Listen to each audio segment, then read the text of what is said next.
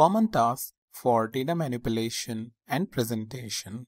In this section, we will discuss a series of recipes that will help us present the data in the right format as well as manipulate the data so that we can show it easily and effectively in the front end in a report or dashboard.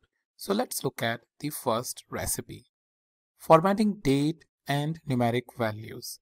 In this recipe, we will discuss how we can format dates and numeric values so that it can be presented in a report or dashboard as per the desired format.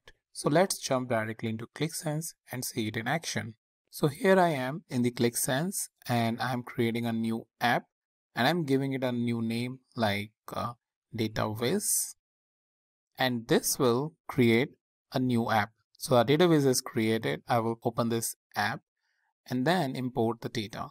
So I will go in the add data files, and here it will ask me to take the data from the file location. So I will go into my computer, C, and to the location where my file is stored, and then I will going to load the file.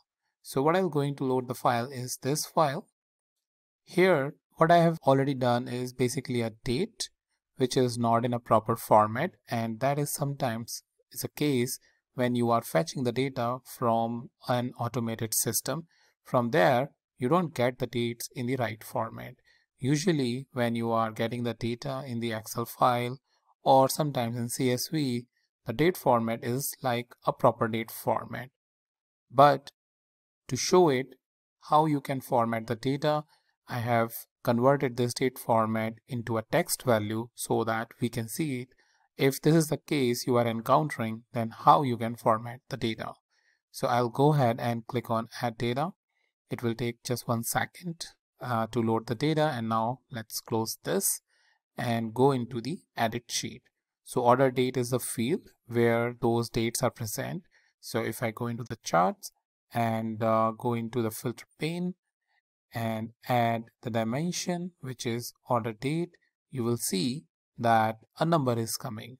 So whenever you encounter such scenario where dates are not coming properly, what you can do is use the date function. So over here, if I go in the expression over here, you will use the date function, which is DATE, and then you will write the format on which you want.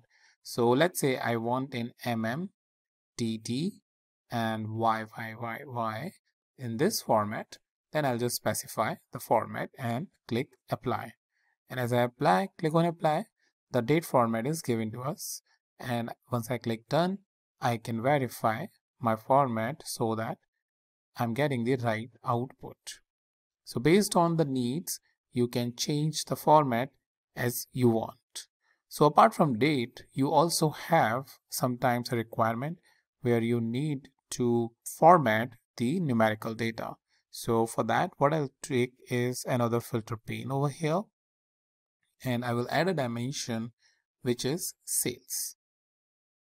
So over here we have sales, and to format this, let's say this needs to be formatted as a proper dollar format.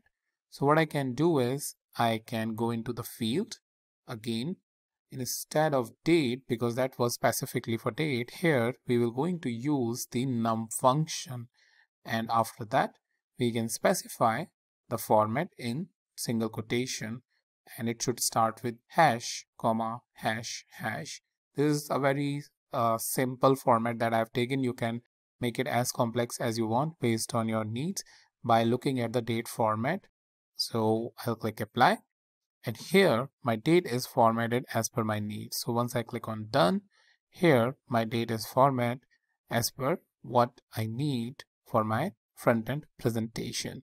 So that's about how you can format date and numeric value as per your needs so that you can present it in the front end.